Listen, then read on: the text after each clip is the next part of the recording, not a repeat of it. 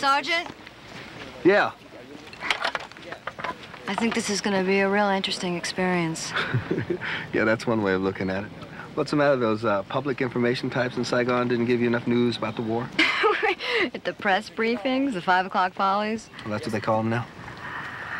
The truth is the last thing they want to tell us, so I'm here to see it myself firsthand. Miss Adams, the truth is it's very hot and dirty out there and very dangerous. You think I can handle it? I think my men are going to be very distracted about having a beautiful woman along. Well, thank you. I meant that as a fact, not as a compliment now.